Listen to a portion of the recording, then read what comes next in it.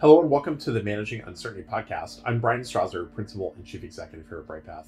And on this Memorial Day, 2024, here in the United States, I am recording episode 248 of our Managing Uncertainty podcast.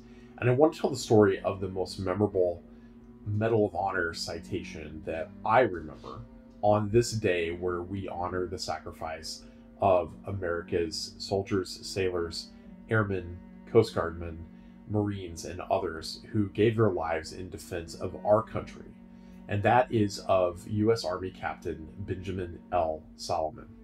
Now, Captain Solomon was not a combatant. He was a dentist. He was a dentist acting as a regimental surgeon in World War II. He was serving in Saipan in the Marianas Islands on July 7th, 1944. He was assigned to the 2nd Battalion of the 105th Infantry Regiment of the 27th Infantry Division. And his regiment's 1st and 2nd Battalions were attacked by an overwhelming force that was estimated between 3,000 and 5,000 Japanese soldiers. It was one of the largest attacks attempted in the Pacific Theater during World War II.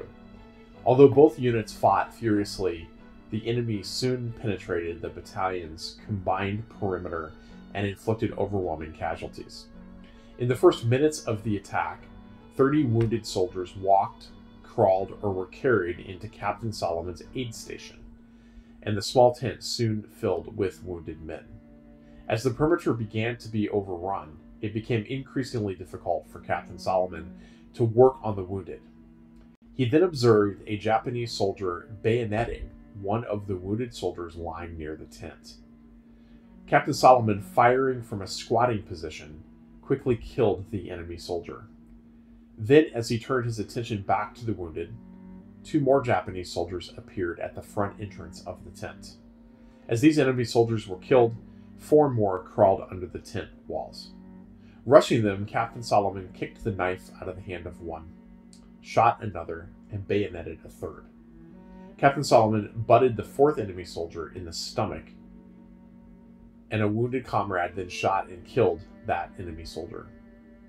Realizing the gravity of the situation, Captain Solomon ordered the wounded to make their way as best they could back to the regimental aid station, while he attempted to hold off the enemy until they were clear. Captain Solomon then grabbed a rifle from one of the wounded men and rushed out of the tent. After 4 men were killed while manning a machine gun defending their position, Captain Solomon took control of it. When his body was later found, 98 dead enemy soldiers were piled in front of his position. Captain Solomon's extraordinary heroism and devotion to duty, are in keeping with the highest traditions of military service and reflect great credit upon him, his unit, and the United States Army. I was reading from Captain Solomon's Medal of Honor citation, which he was awarded posthumously in 2002 by President George W. Bush, following a congressional authorization and subsequent investigation that occurred in the years since World War II.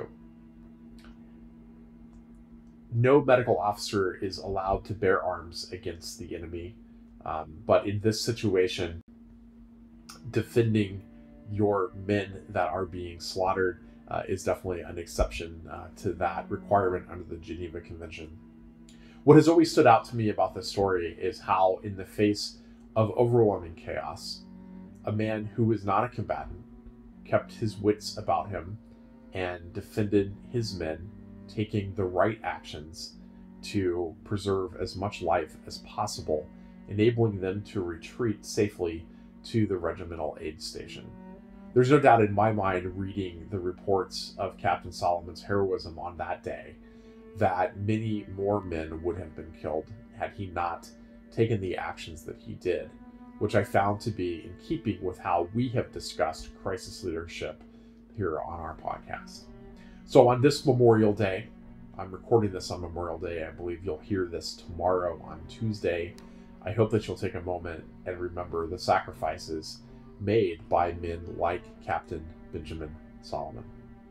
That's it for this edition of the Managing Uncertainty podcast. We'll be back next week with another new episode. Be well.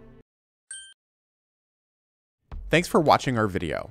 To learn more about how to manage uncertainty and disruption in your organization, be sure to like, follow, and subscribe to our video channel.